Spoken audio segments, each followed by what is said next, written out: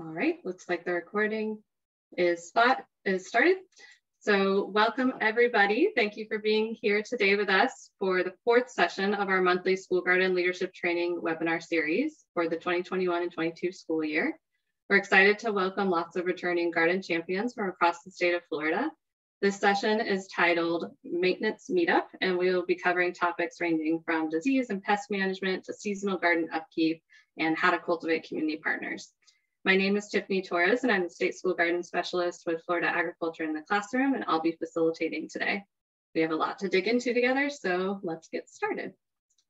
And first off, I want to quickly go over some Zoom housekeeping tips. So viewing modes can be found in the upper right-hand corner of your screen. You may need to press the escape button to exit full screen and view some of those options. And we recommend using side-by-side speaker view during the webinar. And you'll notice that there's a divider at the center of your screen, which you can toggle left and right to make the PowerPoint bigger or smaller for you. And at any point, if you want to see who is in the room with us today, you can click the participants button. We'll be using the chat feature throughout the webinar, including for our Q&A session. And lastly, please be sure to mute your audio and video throughout the webinar for recording purposes. You will have a chance to interact with one another live and unmute yourselves during the Q&A session at the end from 4:30 to 5. And closed captioning is available and enabled. All webinars are available on our YouTube channel. And if you would like CEUs, those are available upon request as well. So one of our goals with this series is to continue networking opportunities across the state of Florida between educators and school garden leaders. And if you haven't done so already, we encourage you to please go ahead and share your name, the organization or school that you're affiliated with, your county, and maybe something that you're grateful for this season in the chat box. And remember, you can also rename yourself and share your pronoun preferences by clicking the three dots in the upper right-hand corner above your video. I also want to take a moment and pause and acknowledge and give gratitude to the past and current Indigenous and Native communities of the land on which our work with school gardens occurs. If you're unfamiliar with the Native communities of your region, we encourage you to take a moment to type your location into the website that we're sharing in the chat box. We know that this website is not a comprehensive list, but it can be a useful tool to deepen our awareness and connection to the Indigenous communities of the land on which we all live, learn, work, eat, and play. And so as we're learning about one another, I want to take a moment to introduce you to the co-hosts of this webinar series. The series is hosted in partnership between Florida Agriculture in the Classroom and the University of Florida IFAS Extension Family Nutrition Program. And a little bit about us. Florida Agriculture in the Classroom is a statewide nonprofit organization funded by the specialty license plate, the Ag Tag. Florida Ag in the Classroom connects kids to healthy food and Florida Agriculture through educational resources, teacher professional development, grants, and other farm to school programming. And we have a vision to ensure that every student in pre-K through 12 education in Florida is aware of and appreciates agriculture and natural resources in our state. You can see some of our services here on the left of the slide and our contact info on the right. So please don't hesitate to reach out. We are happy to support your gardening journey. And our second partner in this series is the University of Florida IFAS Extension Family Nutrition Program, who helps limited resource families in Florida access more nutritious food choices on a budget and adopt healthier eating and physical activity habits to reduce the risk of obesity and chronic disease. And FNP, or the Family Nutrition Program, is currently serving in 40 different counties throughout the state. They've been doing so since 1996 and providing free nutrition education to their partners. And they have lots of free resources to help support you, so please visit their website as well. And so a little bit about why we're all here. This webinar series is designed for Florida school garden leaders of all levels to build gardening confidence, foster collaboration among leaders, and strengthen garden programs for long-term success. So we do this by touching on the three spheres that we found most helpful in sustaining school garden programs, which are gardening knowledge, curriculum connections, and leadership skills. And our ultimate goal in this series is to grow garden leaders, not just garden leaders. So remember that you can track these symbols on the slides as we go through our presentation together. And what are we going to dive into today? So our agenda from 4:30, our agenda for today from 3:30 to 4:30 is to cover some gardening knowledge, including common garden pests, preventing crop disease, and seasonal garden upkeep strategies. We'll also give you some tips on how to teach about pests and some curriculum connections that might be useful in your classroom. And then we'll move on to cultivating healthy community partnerships and provide you with some resources that promote your garden program. And first up, we have our guest speaker, Jana Bugs Miller. Jana is a 4-H entomology volunteer with IFAS Extension. She also has an awesome Instagram page that I highly encourage you all to join, where she documents a lot of the bugs that she finds in the Panhandle region. And so Jana's going to talk about pest management in the school garden, and she'll be available afterwards from 4:30 to 5. So if you have any questions, please type them into the chat box. We'll take note of them, and then we will answer them all at the end. So take it away, Jana.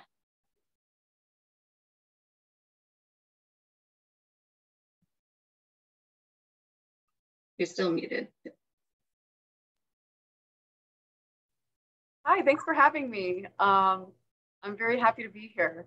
Unfortunately, I had way too much to talk about, so I did try to condense all of the things I wanted to speak about. But I wanted to mention the 3 categories that I put: all insects, bugs, any kind of critter you find in your garden. I categorize them as pests, helpers, and visitors. Because, you know, we know what pests are. They're going to be things that destroy our plants, be it the vegetables, the fruits, the leaves, whatnot. Our helpers are going to be our pollinators, the people, or the creatures that eat the bad bugs.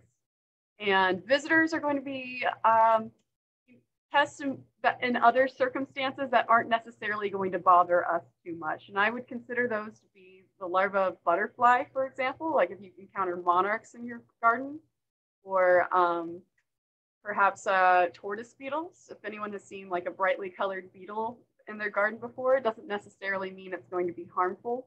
And if you have any questions about things of that sort towards the end of the conversation, I would love to hear it in the Q&A. But on our next slide, I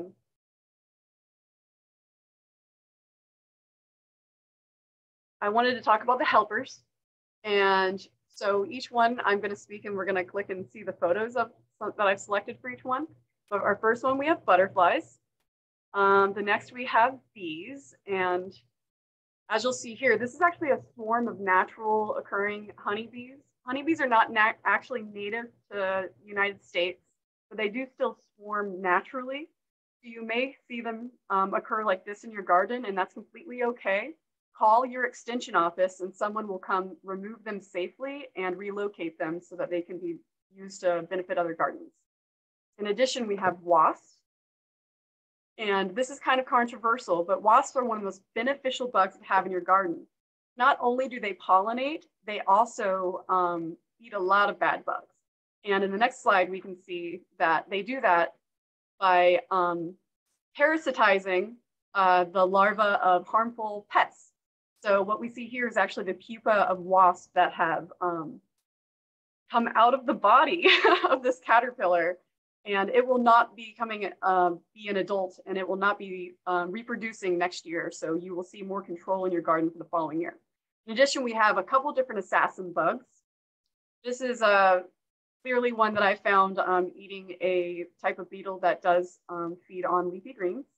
And then the next one is called a jagged ambush bug. And these are actually very, very tiny, but they also will kind of capture any kind of bug that they find that's harmful for your garden. The next one that we have is a stink bug. So people don't normally think about stink bugs as being beneficial. And, you know, you might think of them as like just a stinky visitor. It's best just to leave them alone because they are a little stinky. The smell can actually be like sickeningly sweet. In Swedish, they are called, the Swedish words for them actually calls them a berry fart because the smell is sickeningly sweet. So if you smell something like that, it smells like a stink bug, and it's going to be okay for your garden because they're going to eat pests. And then in addition, we have ladybugs, and ladybugs are voracious aphid eaters. So if you have any aphids, hope that you get some ladybugs in your garden too. And then we have a couple spiders. We have orb weavers. Those are going to be very beneficial to your garden.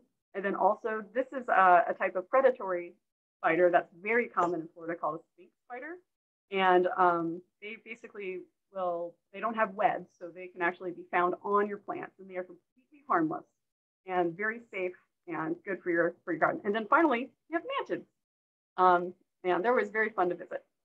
But if you have any more questions about helpers, I'd be happy to answer more of those in our Q&A session.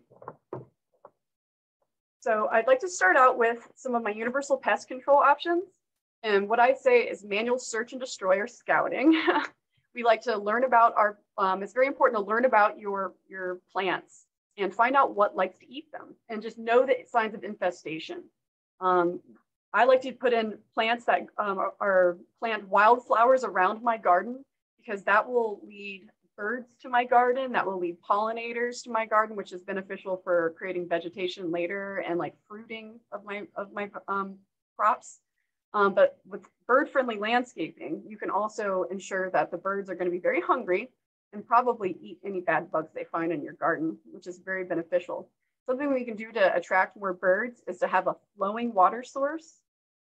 People will often put out bird baths, but bird baths can actually cause a lot of disease in birds. So we really encourage you, if you do have a bird bath, you should change it daily. And if not daily, then at least as often as you can, and clean the container itself, because it can really cause a lot of disease in birds. In addition, just making sure that your garden is going to be free of pesticides, because we want to have the good bugs. The next thing I wanted to talk about is Bacillus thuringiensis, which I cannot actually pronounce, and do not quote me on that at all, but we call it BT. I mostly put on quotes from a website that I found here, because this is just information I took straight from an education website, because I'm not a scientist on this one, but I know that this is a natural bacteria you can put in your soil that will prevent, basically, it will infest larvae and whatnot, and cause them so that they can't grow any further, and they wouldn't ingest any of your plant material and whatnot. If you want to learn more, please feel free to look at the National Pesticide Information Center. And this is probably one of the most for a school garden, because we are wanting to make sure that we have it child safe and like safe for kids to be able to go play around and be involved with. This is probably the highest form of control that I would really recommend is BT, because the number one thing with control methods for our garden is child safe usually means pollinator safe. And we want to encourage children to be gentle with our garden and with animals. You don't necessarily want to send kids out to go and just stomp on anything they see. That's why we want to learn about the helpers as well as the pests. And something we really like to encourage with UF and IFAS is to establish action thresholds. And we don't have quite enough time to go really deep into that subject, but I find it to be very important. So what we call is IPM, which the acronym I cannot remember at this moment, but I think Tiffany will be able to tell us more about that later. I like to say, don't count your mishaps before they haps, which basically means don't start planning for disaster before something happens.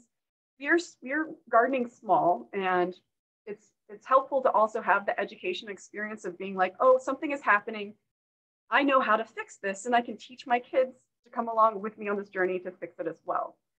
So, and then a very important thing too is I always say flat hands. It's one of my number one things I tell the kids whenever we're doing bug club.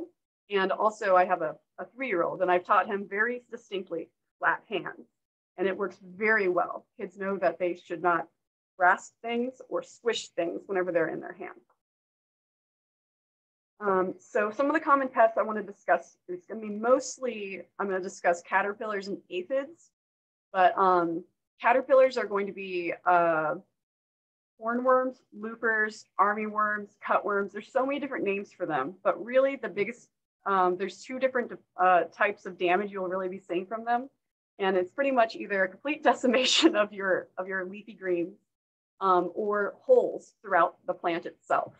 And so loopers and armyworms especially, and we'll be seeing this in the video that we will be showing a little bit later.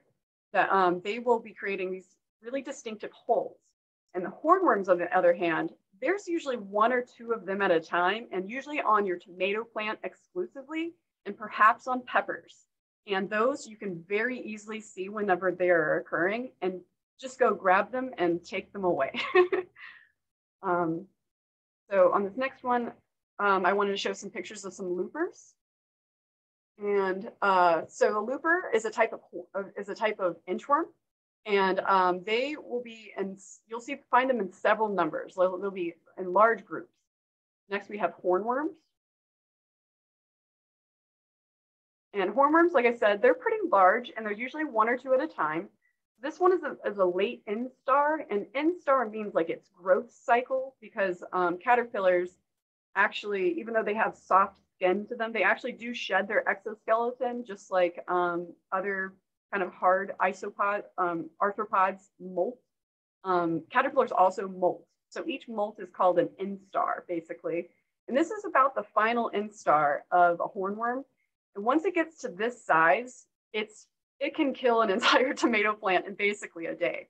And if you kind of let it get to this point, that means probably we're not checking our garden every day. We're not usually in the garden at night, but an easy way to catch hornworms is to go out with a UV flashlight, like a black light flashlight, and you can find them basically glowing on the plant. It's pretty fun, especially for kids, but I know that that's not something, you don't usually have kids at school at night. The next one, we have armyworms and cutworms. And so armyworms, cutworms, loopers, these are the ones that I feel you'll find in the most numbers, and especially on your cabbages and other types of plants, which I'm going to discuss in the next slide. But in addition to that larvae pest, you'll also find leaf miners. And leaf miners are actually going to be found probably on your tomato plants. And they have you won't see them themselves, but what you can see is these little lines and swirls all around your, on your leaves here. And that's actually the caterpillar mining through the leaf itself. And they're pretty easy to control, in my opinion. You literally just squish them inside the leaf, and then nothing is harmed. But we'll go on to the next slide. So I wanted to talk about brassicas. Brassicas are cabbages, and we have, whenever I learned about that brassicas were most cabbages, I was very, very impressed by this fact, so I just really wanted to point it out. But there's one species called Brassica oleracea. It's cabbage, mustard greens, kale, collards, broccoli, cauliflower, Brussels sprouts, kohlrabi.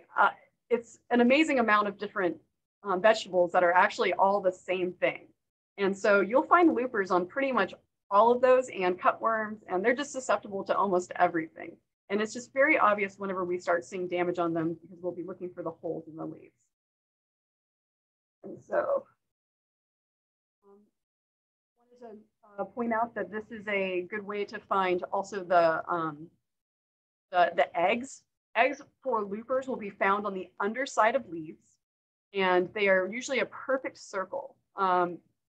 So because they are moths, they're also Lepidopteras, which is the family of butterflies and moths. So all butterflies, all moths are actually Lepidoptera. So moths, even though we consider them pests a lot of times, are very closely related to butterflies, and they have very similar eggs.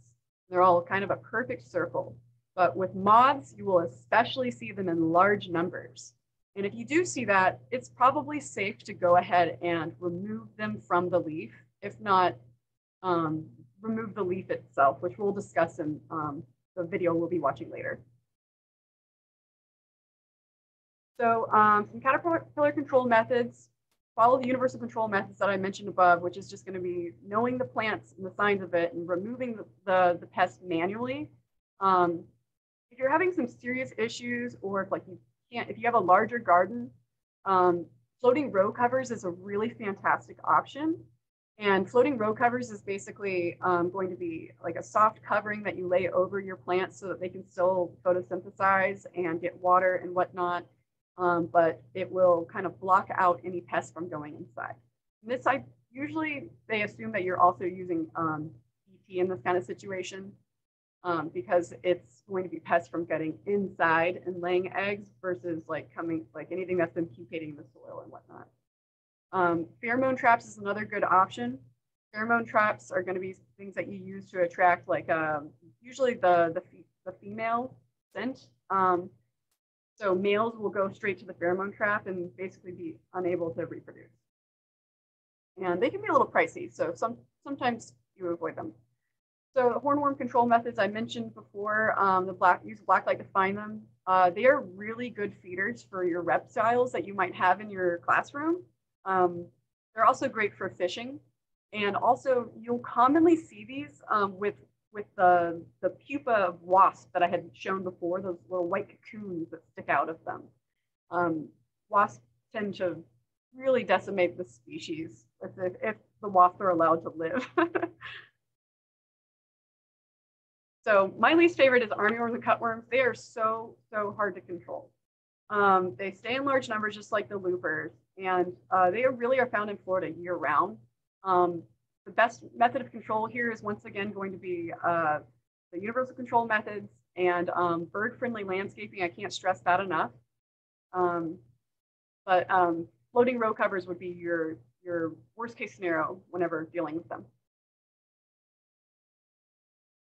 Here's a couple more egg examples I just wanted to show. And the cutworm, I did want to mention that removing cutworms and loopworms actually, and this by manual removal can be pretty gross because there are so many of them. It's just really overwhelming. So I'm going to speak in the video we watched later. You don't want your kids just to go out there and start squishing like hornworm or like larvae and whatnot. So it's really best if they kind of point out the damage being caused here as soon as possible, and then you kind of make the decision of what to do with them afterwards. I would probably not mention that, you're gonna probably kill all of them or anything like that. So the leaf miner, they create those distinctive trails that I had mentioned. They're not generally too harmful. And actually leaf miners can be beetles, they can be flies, they can be moths. There's really just almost every type of larva of arthropod has a type of vegetable miner. And our hosts are really very large range and can be pretty much any kind of plant that you have that has a vegetable to it. Once you see the leaf itself, you can kind of see where there's a darkest mark of the leaf, or perhaps like you can tell where either the front or the top or the bottom of the trail is, and just squish right there with your fingers just between the leaves, and the larvae will be killed, and no harm, no foul. So that's the identification again. Yes, chemical controls are not recommended for school gardens. So aphids, there's just such a significant amount of different types of aphids that they're just like clearly going to be masses of them just sucking the juice out of your plants. They're generally found on plant stems and leaves in pretty large numbers. And you can oftentimes see ants farming them for their secretions, which are called honeydew. It's very sugary, and the ants will basically, instead of like being predators as they normally are, they will just feed off of the ants, which is pretty interesting because we also make our own farms. So what does that make us with ants? I think that's pretty fascinating. But however, we're not supposed to like aphids. One control method that's pretty easy to do with aphids, if you're not squeamish, is you can simply, they don't move very easily, and just moving them can damage their body as it is. So it's pretty easy to just squish them as well. And they're very small. We'll show those in the video later. And Jenna, I hate to interrupt you, but we're running a little short on time. So I think what we'll do is go ahead and play the video during the Q&A session for anybody who's able to stick around, and we'll give you all a link to that as well. And then we're going to move into Molly's portion And if you have any questions for Jana or want to dive deeper into these subjects, please stick around for our Q&A session.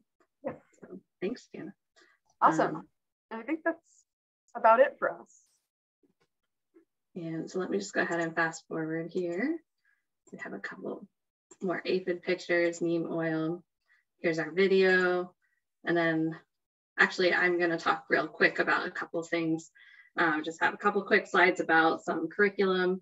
So in the video that you'll see later, Jana actually talks about some techniques for how to bring the garden inside of the classroom. And I wanted to share a couple pictures from, this is Westwood Christian School in Live Oak, Florida. They actually did just that. They wrote a grant with Florida Agriculture in the classroom to get materials so that they could study the bugs that are in their school garden. And the goal of their grant was that students will understand the multi-purpose role of insects, their responsibility for crop success and failure. They will explore insects as pollinators, decomposers, pests, and parasites. They will collect specimens for study and display. I think they made these bug boxes on their own. And overall, they'll gain an appreciation for insects and the role that they play in food production. So if you want to go ahead and write a grant for something like that, we encourage you to do so. Getting tools that are appropriately sized is another tip that we recommend. So you can see that there's, medium-sized magnifying glasses for indoor, some plastic ones for outdoor use. Critter carriers is another thing that you might want to get for indoor classroom use. And get interactive with it. Shake the bush is an activity that we encourage, where you put a sheet over a plant, shake it, and see what bugs come out on the sheet. And then, get creative with it too. So bug binoculars is another, age appropriate for smaller students activity, where you make, bug binoculars out of toilet paper tube kind of things. And overall, we just want to encourage you to be curious with your students as you explore the world of bugs. And here's just a couple of quick resources that you might want to look into as well. So Stemming Up for Gardening, we have a lesson called What's Bugging Me that is for grades 7 through 12. And it comes with an IPM PowerPoint that you can use in your classroom. We also have a lot of information that dives deeper into IPM on the Grow to Learn guide, which you can access through the Family Nutrition Program's website. And this is a book that was written by Jarrett C. Daniels, Insects, Bugs, and Kids. It's a really fun book, and he is an entomology professor at UF. So that's a fun book that we recommend too. And then of course, like I said, keep it interactive and do activities outside whenever possible. So you can see this picture in the lower left is a bug bingo card. So have some general categories that students can look for on scavenger hunts when they're outside in the garden. And now I will hand it over to Molly Jameson. She's going to talk a little bit more about disease and plant pathology, as well as some garden maintenance tips. And Molly is the Sustainable Agriculture and Community Food Systems Agent at UF Extension Leon County office. Thanks for being with us, Molly. Thanks so much, Tiffany. Okay, so we talked about pests. So now, of course, we should talk also about diseases, which can affect your plants in your garden. The big thing to keep in mind is that, trying to identify what's going on is going to be the first step in what to do about a problem. And sometimes you'll see something and you'll think it could be something living that's affecting your plant. But a lot of times it could actually just be an abiotic disease that might look like it could be an actual living thing affecting it.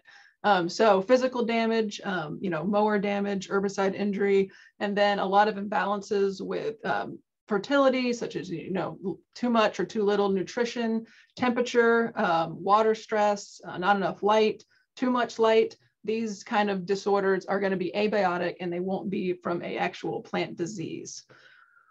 Next slide.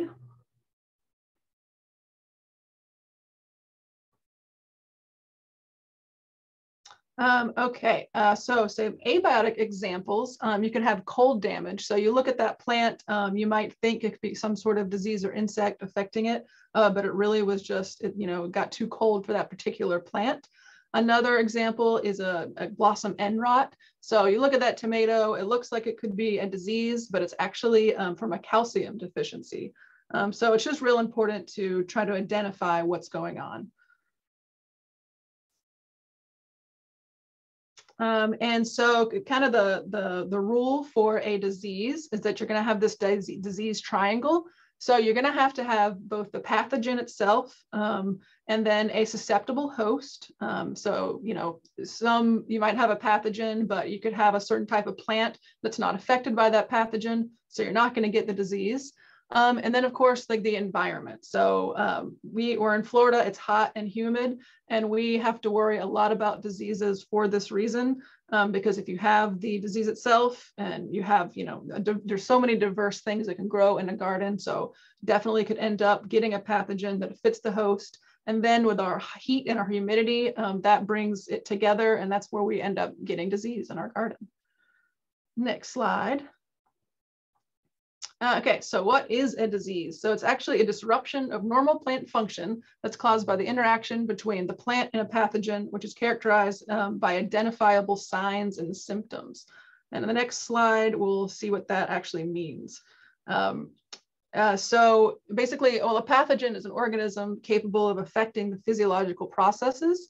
And we're going to have 3 different main types that will be causing these problems. You're going to have the fungi, the bacteria, and the viruses.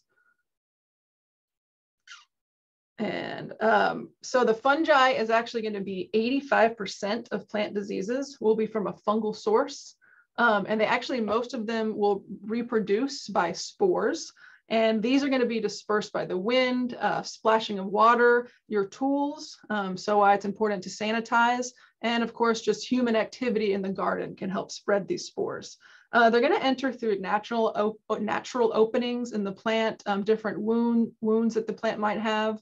So maybe a weaker plant could be more susceptible. And these are going to include your molds, your mildews, and your mushrooms, like the fruiting bodies of the fungi themselves. And here is an example of fungal spores. So they can really generate through high moisture and humidity. And we're all in Florida. We definitely know we get high moisture and humidity pretty often in our state. All right, so bacteria, that's the other culprit. It's smaller than fungi. It's only one-celled. They reproduce by cell division. They are also dispersed by water, rain, poor sanitation of your tools, infected plants, and of course, just us moving through our garden. They also will enter through like natural openings and wounds of your plant. They're much more contagious than bacteria, so they're a little less common, but they can spread really quick. So if you start to see like a bacterial disease in your garden, it's actually just real important to go ahead and remove that plant so it doesn't affect other plants in your garden. And then phytoplasma is a bacteria type problem, and it does require an insect host to get into your plants. Fungi, they cause a majority of plant diseases, but bacteria can definitely be a problem too, and they're very infectious. And both of these are going to be highly promoted with high temperatures and high humidity. There are some that like it cooler weather as well, but the spring and the summer are going to be where we see a lot of these problems in Florida. Okay, the last kind of group is the viruses. So they're real small. They have to have a living host to reproduce, and they're usually spread by insects themselves. So mites, nematodes, that kind of thing, and they enter through the wounds that are made by these insects generally. Okay, so here's the signs and symptoms. So a sign, it's actually going to be the pathogen itself. So it's the different spore, the fruiting body, the mushroom, the conch. So it's actually the organism itself. And then the symptoms is just going to be kind of how the plant expresses that disease. So that's going to be different leaf spots, patches, or if the plant's dying back. So by kind of keeping this in mind, it can help you to identify what's going on in your garden. Okay, so just a couple examples of signs. So the actual fungal mycelium itself, the fruiting bodies. For bacteria, there's actually like an ooze that can, if you cut the stem of the plant, you can see this bacterial streaming. So that's the actual bacteria itself, and it can also help you identify that it's bacteria, not fungal. And then the viruses actually really don't have any signs, but you'll see the symptoms on the plant. Here are some examples of signs. So here's powdery mildew fungus. So that's actually the fungus itself that you're seeing. And so, yeah, it's basically that is the actual organism when you're seeing it as a sign. Here's the sclerotia of a certain type of fungus that can affect a tomato. Again, it's the actual organism itself. And here is that streaming. So this is bacterial wilt of tomato. And if you suspect you might have this problem, again, it's really good to just go ahead and get that plant out of your garden so it doesn't spread. But if you chop that stem and put it in some water, you can actually sometimes see this streaming coming into the water, and that's how you'll know it's bacterial. Oh, and another thing is bad smell. So if you just smell a real weird odor in your garden and you're having these kind of problems, then that might be a sign that it's a bacterial disease. Okay, so yep, signs, actual plant pathogen, symptoms, it's how they're expressed. Here is a symptom. So we got just a distinct lesion, like a leaf spot. So it's not the actual pathogen, but it's causing, the plant is expressing that organism in their vicinity by creating these spots.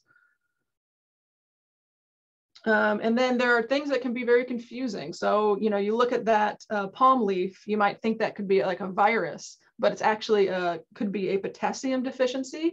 And then, this kind of problem in grass, that can be an insect damage, and though you might think it could have been a disease. Because so again, with symptoms, so you're going to see these like fruit spots and fruit rots that are a sign that there could be a disease there, but it doesn't mean that it's the actual organism yourself that you're seeing on the plant. And here is wilt. So wilting foliage and discolored xylem, which is like how a plant gets water through its insides. You're going to be able to see these type of problems that are going to lead you possibly down the path that you have a bacterial or fungal problem going on in your garden. And here is virus. So you'll see these weird mottling, symptoms of viruses actually do look kind of interesting on plants. But yeah, definitely not a great sign. And again, they can be vectored by insects very easily. They can carry these viruses that can infect your plants. Here is some more of virus symptoms. So they can cause a lot of stunting and distorted growth in your plants, so not good. You end up seeing this. Ring spots, again, can look kind of cool, but these are definitely symptoms of that you have a viral problem going on in your garden. Okay, so a bit about what can we do. So that's you as the gardener. Don't know what to do. Well, first you got to keep in mind that there is the disease triangle. So how could we break, one part of this triangle in order to stop the problem? So we either have to exclude the pathogen itself. We need to use disease-resistant plants. And then we also need to alter the plant environment. So, it can be really hard to do any of these things. And really the best way to manage disease is going to be all about preventing the disease from occurring. And so Jana mentioned integrated pest management. It's really just kind of thinking of the steps you're going to take from kind of a bottom up kind of approach. So you really want to start with just different kind of cultural things you can do, and then start to work your way up through the integrated pest management triangle of physical things you can do and biological. And then you want to think of using different chemicals as really your last option. So by starting really nice, healthy plants, then you can avoid using any type of chemicals in your garden. So here are some of the good cultural practices. So it really is all about prevention. So especially if you feel like you've had issues in your garden already, then you really want to make sure that you're getting like pest resistant varieties. And this can actually be, if you're buying seeds, a lot of times it'll say on the seed pack itself what kind of diseases it might be, helps you resist against. Avoiding planting out of season is also very important. And you really want to help scout for different pests and diseases regularly, because if you see a problem early, you can remove that plant, and that can help you really preserve the rest of your garden space. And also have really good garden sanitation. So remove any weeds that might be right there that could also be a host for a problem that you might be having. Be sure to clean pruning tools, especially if you suspect it's a fungal or bacterial type of problem, because then you can just be carrying those spores onto your next plant. And really try not to work when it's really wet out there, because that can really help spread those spores. Use a crop rotation. So that's really just using, I know Jana mentioned like brassicas. Well, if you growing the same exact type of crop like brassicas over and over again, then you're going to be like breeding those same diseases and pests in your garden. And so by growing a different type of plant family, you can help really break those different pest and disease cycles. So that's a really important thing to do. And then another really big one, especially in Florida, is allowing air circulation. So, maybe prune the lower leaves of your plants, make sure you have proper spacing. And so the more airflow that gets in, the less, especially fungal problems that you'll have in your garden. All right, so here's just a couple examples of exclusion. You can sanitize your tools. It's going to help you prevent problems in the first place.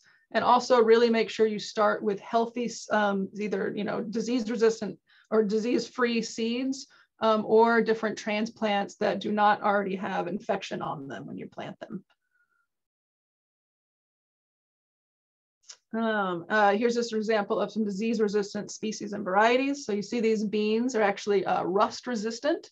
And then this is just a sun patience flower, but they have those that are, say, downy mildew-resistant. So definitely important if you've already had disease problems in your garden. And this is more of the physical, cultural type of things you can do. Just make sure you irrigate, fertilize appropriately. So a lot of water, really wet soil can help to lead to diseases over time.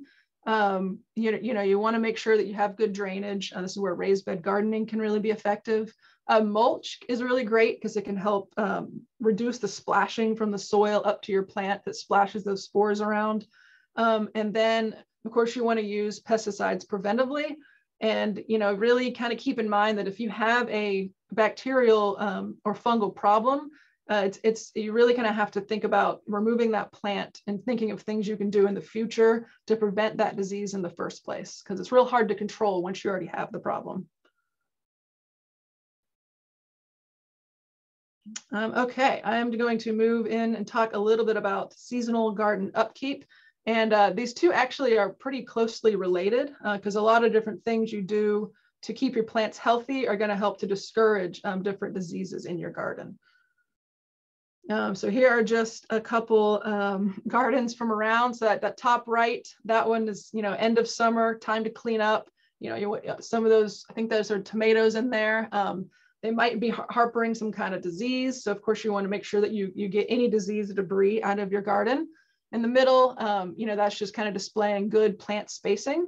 So, by having plants too close together, that can encourage less airflow and more problems.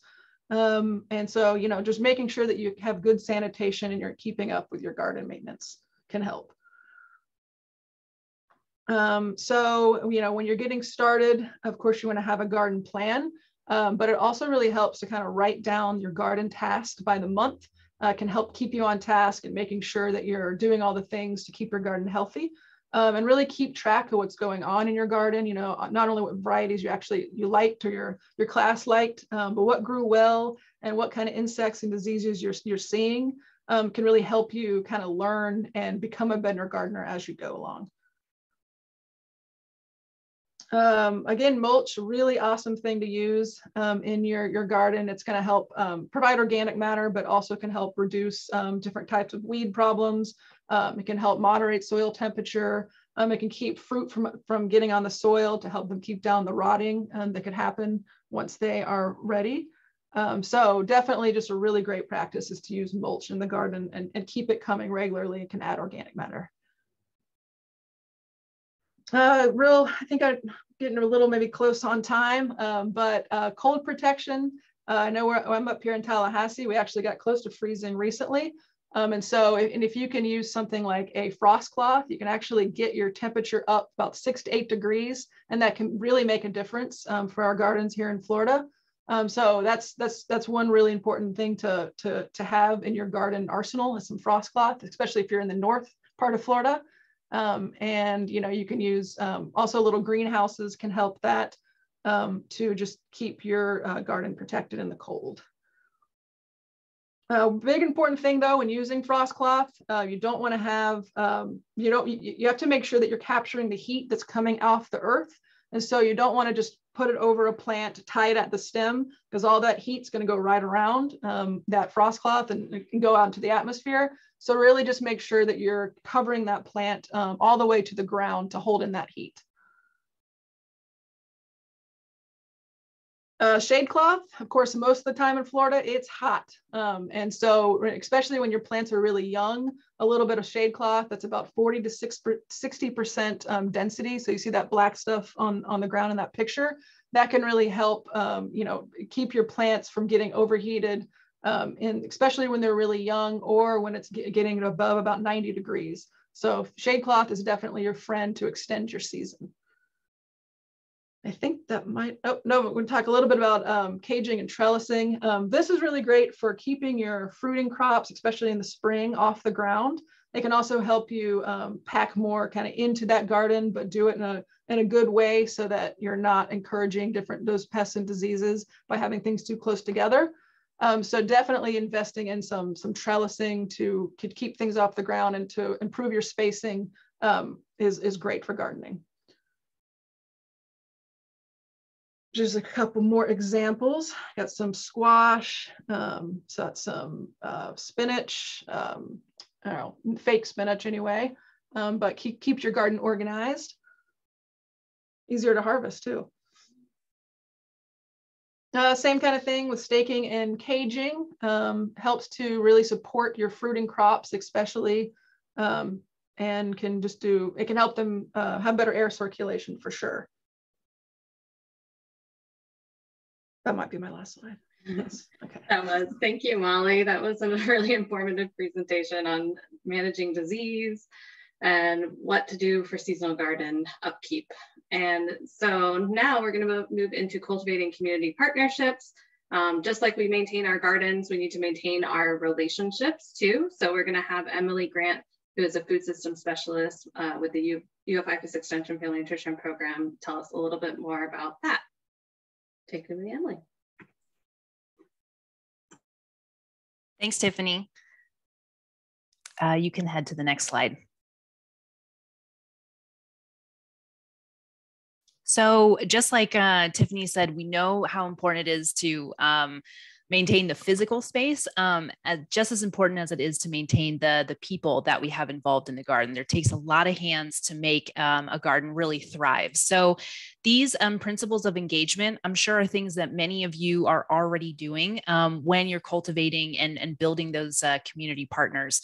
So a couple that I want to highlight that I think are important is when you're reaching out to a partner, possibly for an ask for a donation, really listen. If they're unable to donate exactly what you are hoping maybe to receive, and maybe they can help in another way.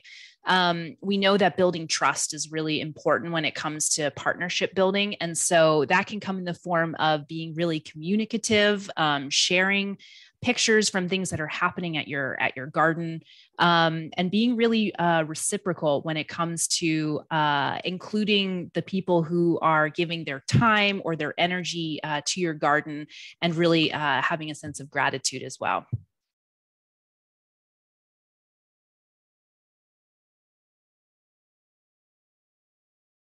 You can go back one slide. Yeah, thank you. So some things that you all are likely doing that I think can be really helpful in your space is inviting partners to events.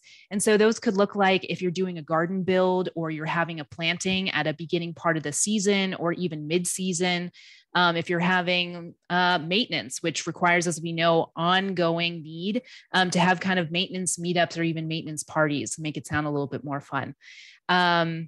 This could also be in the form of a harvest or a tasting party. And this picture here that you can see is from my area at Sug Middle. And the adults are able to come after school hours on the weekends and have ongoing maintenance upkeep. And so sharing that in a newsletter or on social media is a great way to kind of give thanks and let people know what you're up to.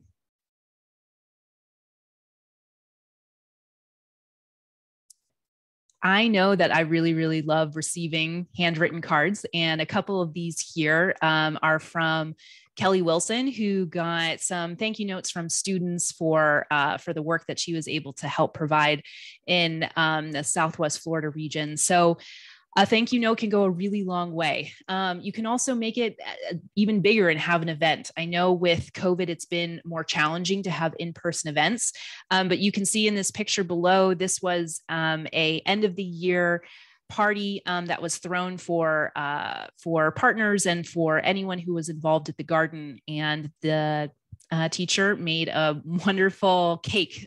So it can be small, it can be big, but that gratitude is really important to kind of give thanks to the partners involved.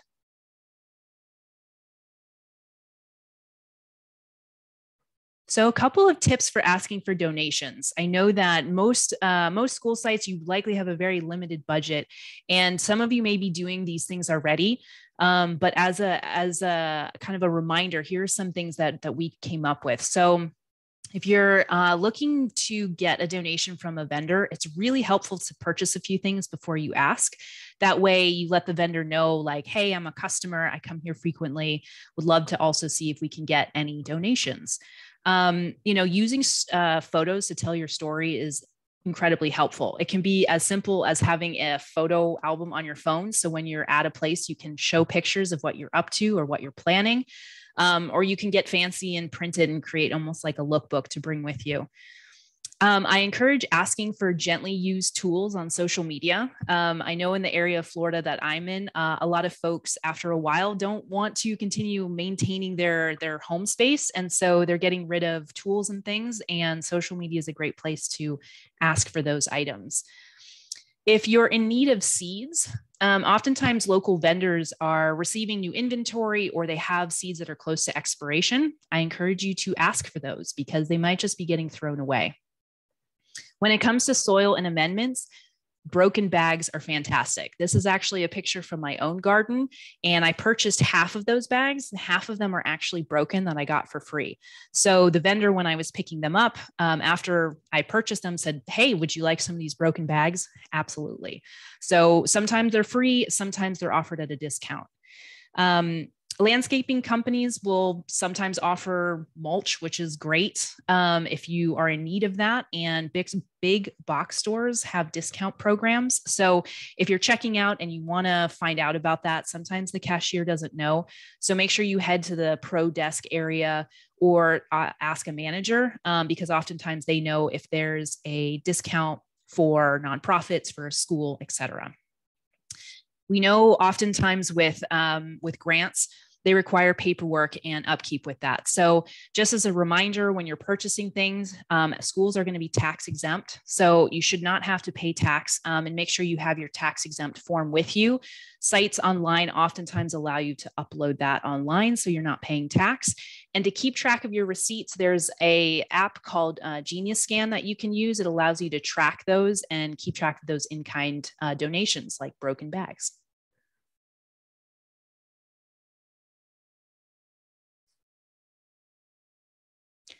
To help make this a little bit easier for you all, we created kind of a toolbox. And so there are 3 things that we have for you that will hopefully help if you're reaching out to a new partner. And I know you all are busy. So this includes a fillable brochure.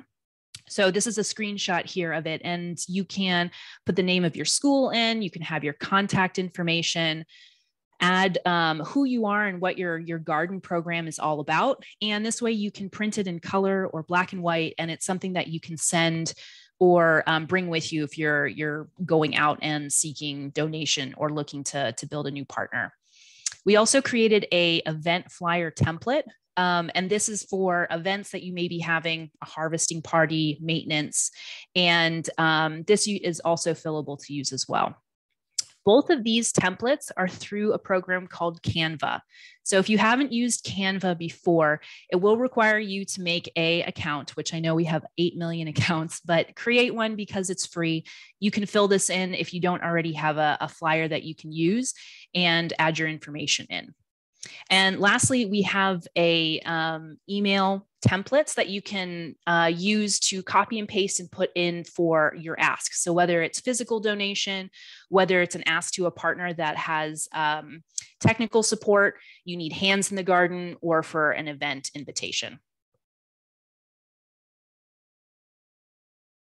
And these will all be on our Google Drive as well as they're in the chat box.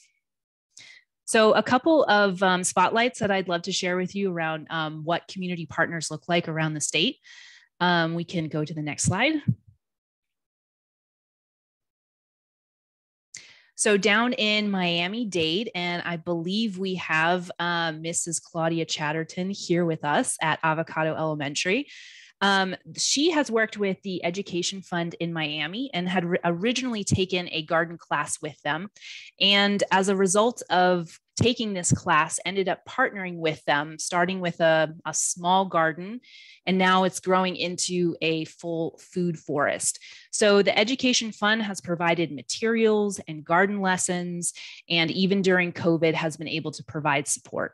So some of the advice that she shares is giving back. So their original garden that started out with raised beds are now being donated to the Green Haven Project because they are transitioning into this food forest. And so able to donate to another site that is wanting to do a garden as well.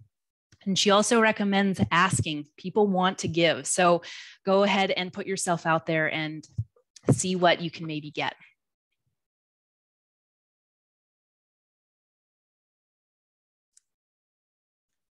Here in Manatee County, which is where I am at Sugg Middle School, the teacher, Mrs. Kimberly Lowe, has been teaching for many years. And one of the previous sites she was at, her garden got vandalized, which was really unfortunate. And a whole news article came out. But the positive part is that as a result of this news article coming out, United Way saw that they needed help. They needed people to clean up. So this was almost 10 years ago. And as a result of that, for the last 10 years, she has continued to develop this partnership with United Way.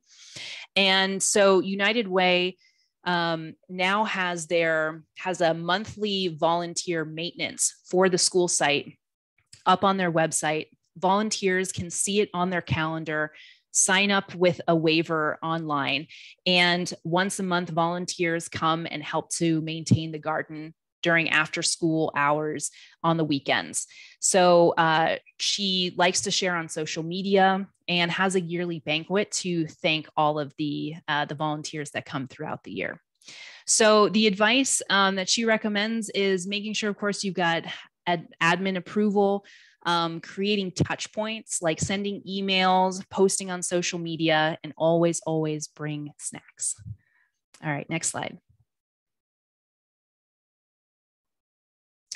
And lastly, at Estero High School in Lee County, this is a student-led program, and it's the Estero Green Team. And the students have reached out to multiple local horticultural businesses, as well as other organizations. And they reached out wanting to get advice around how to grow and what they wanted to do at their school. And so they recommend that, you start building partnerships before even constructing anything, really kind of getting an idea around those garden plans with partners that are able to offer advice and technical assistance. And much like the others, staying connected on social media, inviting partners to events, and offering tours so they can see what you're up to.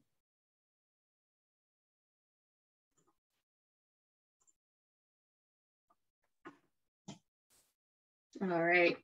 Thanks, Emily, for sharing your advice and expertise, and also for sharing what's going on around the state. It's always fun to see those spotlights. And so just a quick wrap up before we move into our Q&A. Here's our 3 categories that we touched on today. And for gardening knowledge, we want to make sure that we're scouting early and often to prevent any of those pests from taking hold in our garden. Prevention is key for managing disease in the garden, and Molly talked about some awesome ideas for how to do that. We want to make sure we're planning ahead, considering what will our garden require based on the seasonal changes, whether that's really hot, really cold, trellising, frost cloth, mulch, etc. And in the category of curriculum connections, we recommend hands-on garden maintenance with students, interactive outdoor activities and experiential learning. Many hands make light work is something I always like to encourage, using the students as a learning tool and also to help with that maintenance. And invite curiosity about the wonderful world of bugs, because it does connect to so many educational topics and teaching standards. And lastly, the health of our garden programs are only as strong as the health of our relationships, as Emily touched on. So be sure to maintain those community partnerships with reciprocity in mind, not just what you can get from them, but what you can give back, and express gratitude often. So we're going to move into our Q&A networking, but if you can't stick around, we encourage you to please do our short 3-minute session survey. We'll have the link in the chat box here. We also have, like I said, CEUs available, and our PD link for that will be in the chat box as well. We encourage you to stay in touch via our Facebook group. The password is Cuban Oregano, and you can join that. And then also all of these resources, slides, and video recordings will be available in our Google Drive folder. So thank you to our presenters this session. It was awesome to hear from all 3 of you, and they'll all be available. And next month on January 27th, we will be talking about seed saving and a lot of other fun activities and topics. So with that, I'm gonna pass it over to Selena, and she's going to facilitate our Q&A session. And we'll watch that video as well, but I want to make sure we answer any immediate questions first.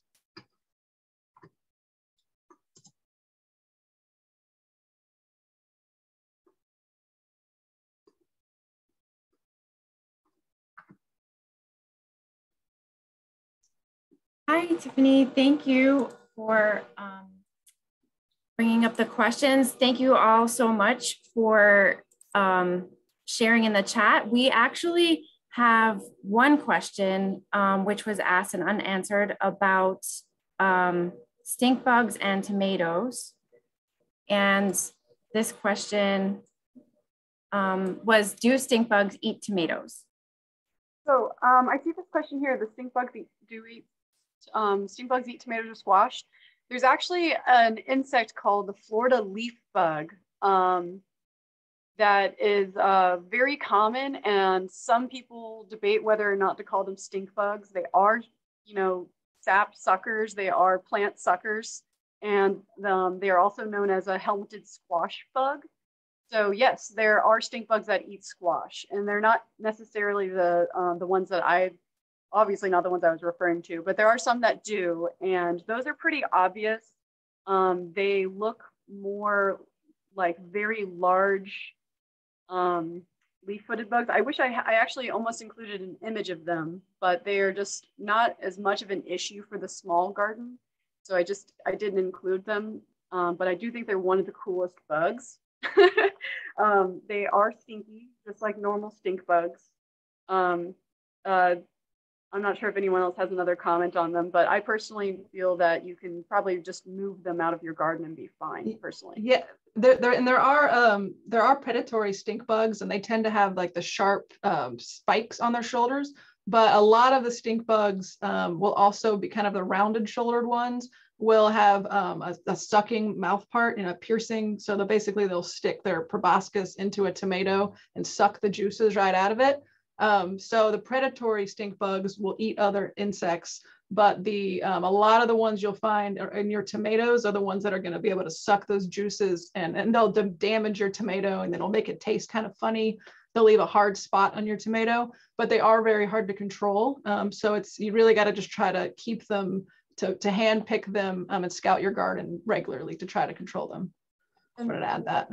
That's a good point, actually. The way you can tell the difference between stink bugs and armored stink bugs or assassin bugs is usually they will have pointy elbows or shoulders, you could say. Great. Thank you so much. We're very lucky today to have Molly Jameson and Jenna Miller here to be able to answer these technical questions about insects that I feel like a lot of people, we all have these questions, and it's nice to be able to get some technical expertise here today. So I think those were actually all the questions we had. Okay, we have a new question. Could you share more about the beneficial insects in gardens?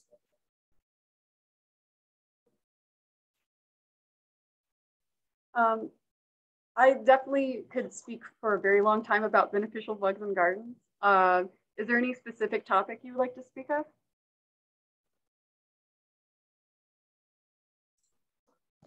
Hi, Jana. No, this is Emily. I'm just really curious because we didn't get a chance to cover it. I know an hour is a bit short for us to get into it. So I would love, if you don't mind, highlighting maybe a few beneficial bugs that we should all keep in mind when we're at the garden. Like I'm thinking ladybugs, but I know there's more out there.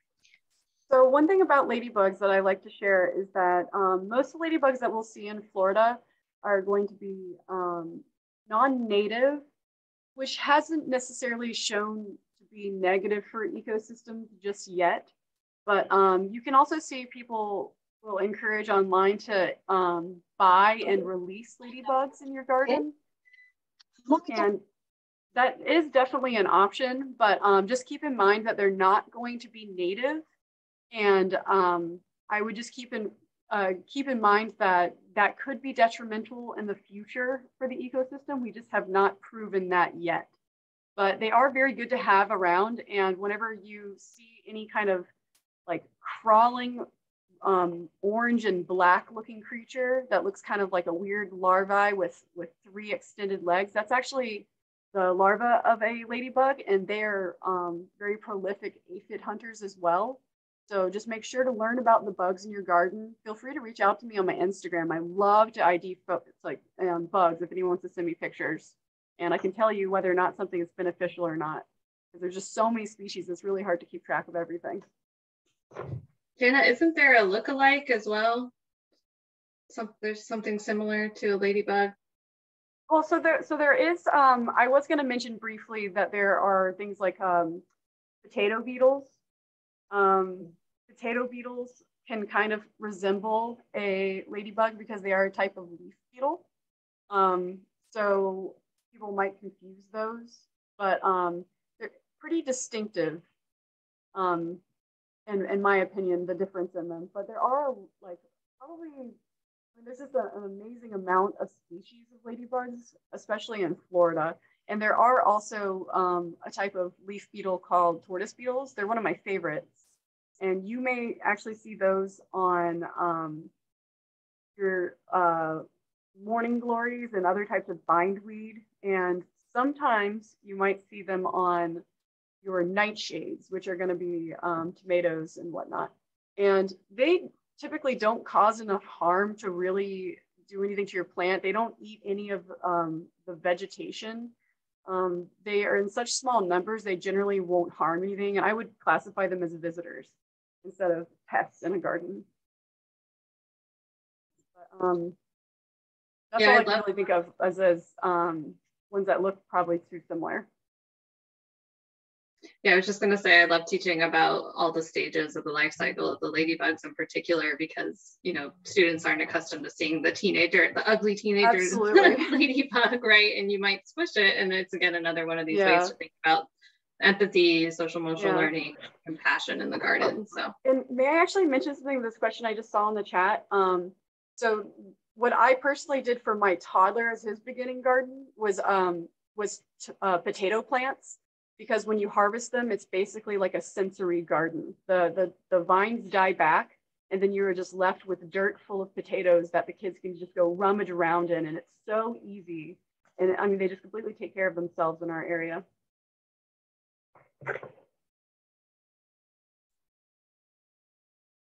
Well, thank you so much. So those were all the questions. That was the last question, was what's the best beginning garden to start out with for pre-K students? And I love that suggestion for potatoes. If anyone else wants to share, maybe should we do that now, or Tiffany? Yes, if anyone else has suggestions for beginning gardens for pre-K students, we'd love to hear from all of you around the state, your experience.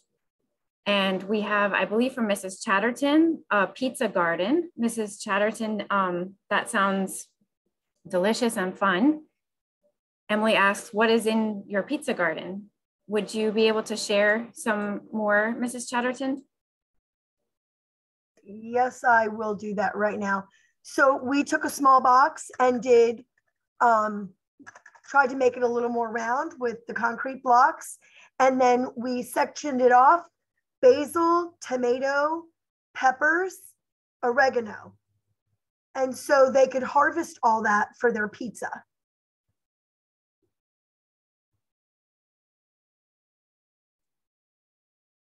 Those are some of my favorite plants. That's amazing that you were able to grow them all the way to harvest and then eat them in a pizza. So we have another suggestion from Susan Hassett, green beans. We made Jack and the Beanstalk, creating a castle with milk cartons and beans growing out of them. And the story was used too. That is so cool. Thank you for sharing. A question from Emily: has anyone played any games in the garden to identify bugs? And if so, which ones? We would love to hear from all of you if you have, yes, activities in which you engage your students in the garden to identify insects. Well, I guess in our bug club in Leon County, we have the kids collect as many bugs as they can, and for each bug of a different family, we'll have it set that they will win a certain amount of points, and then we do kind of a point system to accumulate who gets like the grand prize as the bug catcher of the day. And we usually keep a bug identification book with us so that we can look it up together and show the kids how to do that as well.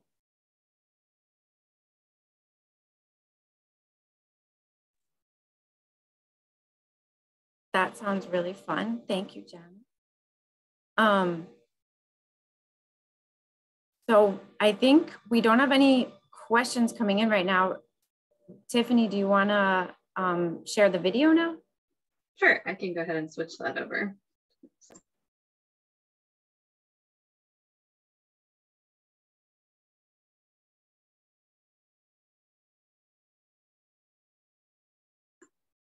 Someone confirm that they're seeing it properly.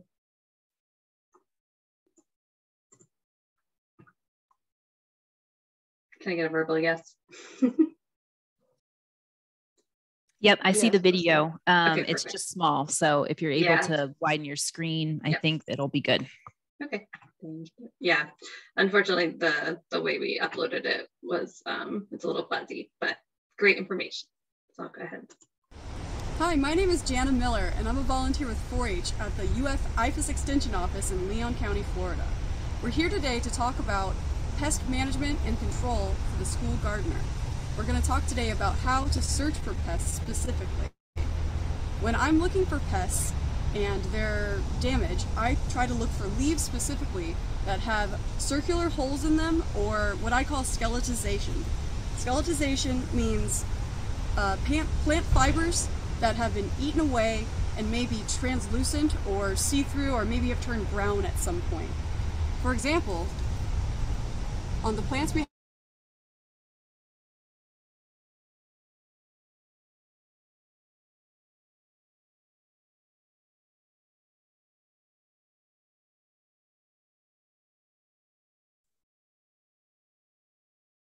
At this stage, because they're so small, this is called a first instar, you'll see the skeletization with the translucent damage on the underside of the leaf, followed by holes that from older instars of this caterpillar. When I find a leaf with particular damage, I will decide whether or not the plant can survive by removing the damaged leaf entirely. We don't want to remove too many leaves from a plant because you want to ensure that the plant can continue photosynthesis, and this plant particularly is something we want to be able to harvest. Whenever I try to pull a leaf from the plant itself, I do it from the base of the plant as close as possible, because any remaining leaf fibers could rot and encourage more pests and more damage to come to the plant. An easy way to remove the plant is to take a simple pair of scissors and go against the stalk itself and remove as much as you can.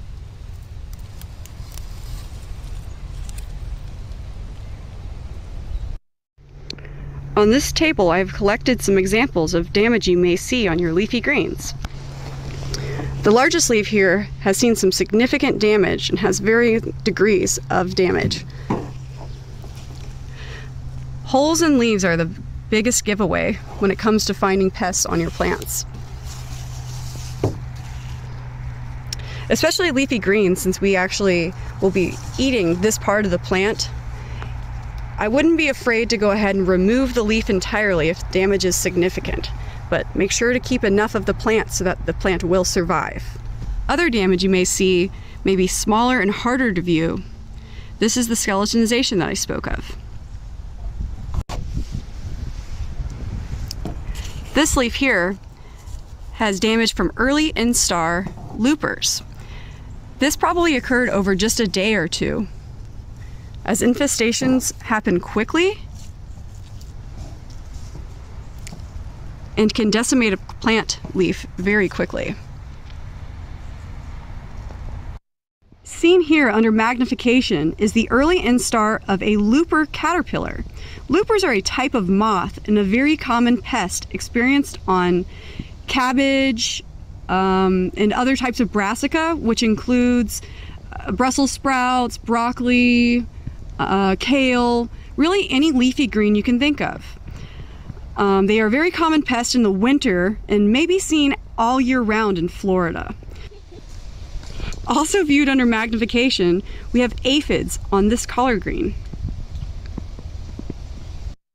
School garden maintenance is a fantastic opportunity to put the learning experience in your students' hands. When doing so, remember, we do not simply want to teach the kids to destroy any pests they encounter. We want to teach compassion and empathy for the creatures. So an alternative to simply killing the pests you encounter, especially when students are involved, you could actually capture them into a critter carrier and take them into the classroom and rear them into adulthood. That would be a good learning experience. Alternatively, you could feed them to classroom pets such as chameleons, lizards, anything that really eats worms, superworms. They will also feed on caterpillars. Third option is to put the pests in a designated location far from your garden. When you send your kids out into the garden, a fun tool is magnifying glasses. That way they can search and point out pests and simply not remove them at all, and then you can choose what to do later. I personally like to examine my bugs later, and I like to take them into critter carriers and watch them grow into adults. Have fun out there and happy gardening!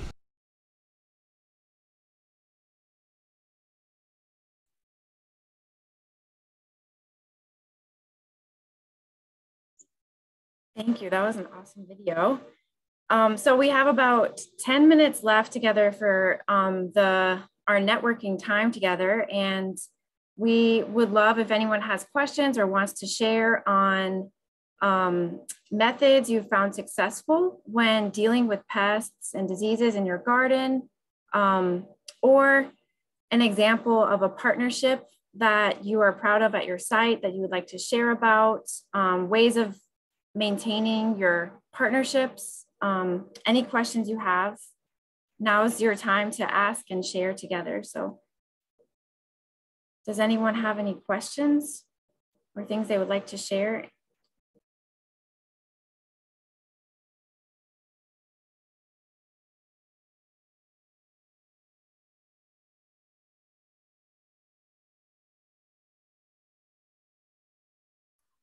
Well, I'd just like to go ahead and tell everybody, I encourage you to ask people. They will give you money. We are so thankful here at Avocado. The Rotary Club just came out yesterday and they're going to do our outdoor classroom. We asked. So people love children and they want to help. So I encourage you to make some partners, make some friends, and ask, because they will give if they can.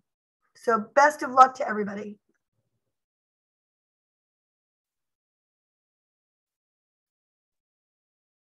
Thank you so much, Mrs. Chatterton, for sharing about all the great partnerships at Avocado Elementary School, many of which I got to hear from Mrs. Chatterton in more detail about.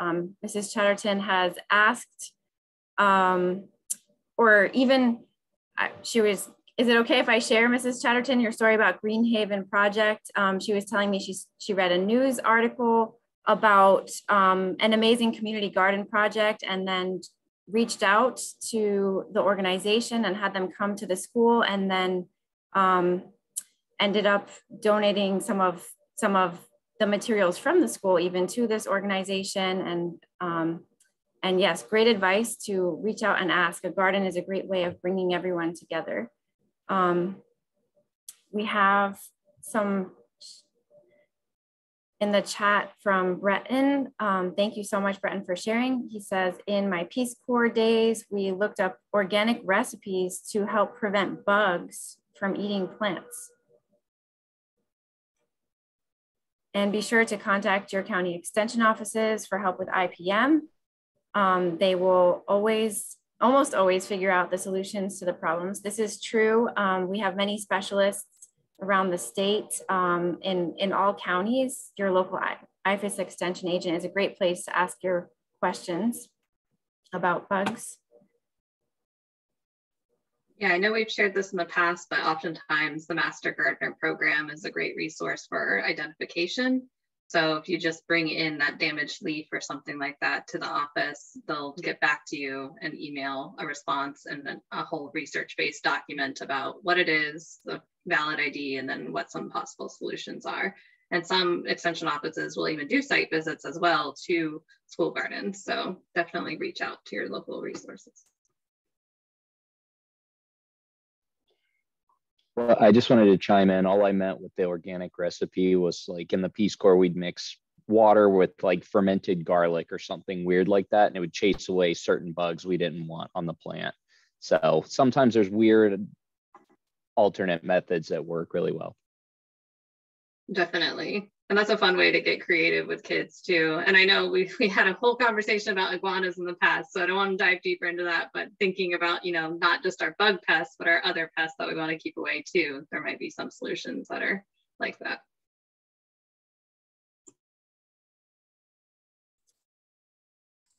I can share a little bit about other pests. Last year at my community garden spot, I was having holes that were dug in. They were about this round and about this deep, and really had a hard time figuring out what was getting into it. So I ended up using animal urine, which you can purchase in pelleted form, I think in other forms as well. So I put that around the perimeter.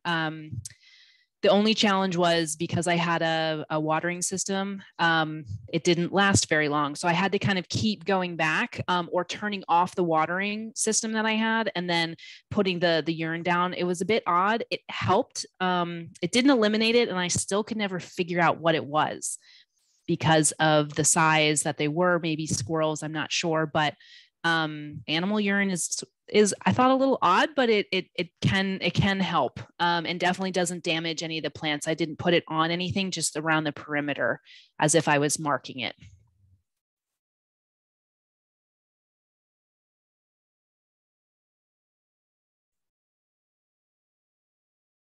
Thank you, Emily, for sharing. Does anyone else want to share any of their tips for managing pests or diseases you've encountered?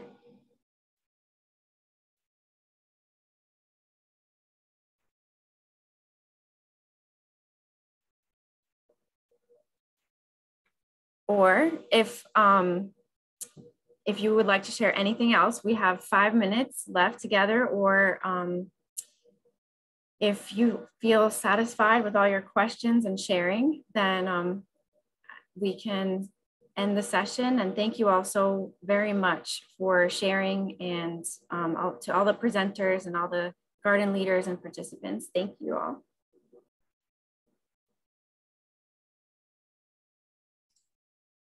Thanks, Selena. We hope to see you all on January 27th. So have a wonderful end of the year, and we'll see you in January.